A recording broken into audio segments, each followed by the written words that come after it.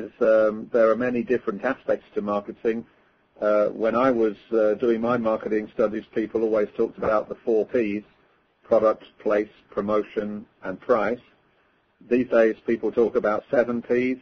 They've added process, people, and physical evidence.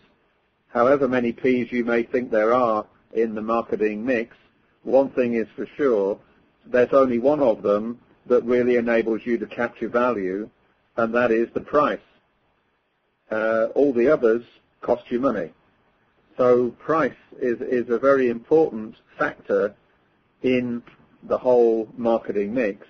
And if you think about price as opposed to cost, price can have a much more powerful impact on your bottom line profitability, on your margin. Because obviously if you multiply the price by the volume, your revenue hopefully is higher than your cost.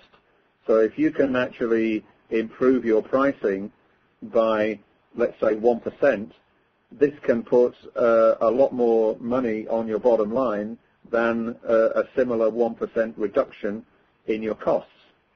So I often ask myself, why do people spend all their time on the cost and so little time on the price?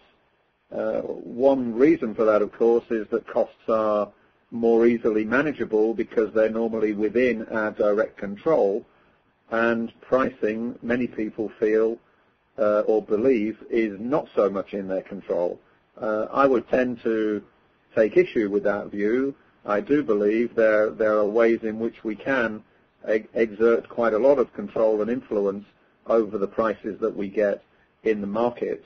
And hopefully during the course of this training session, this online training, through the case examples, I will demonstrate some ways in which you can try to take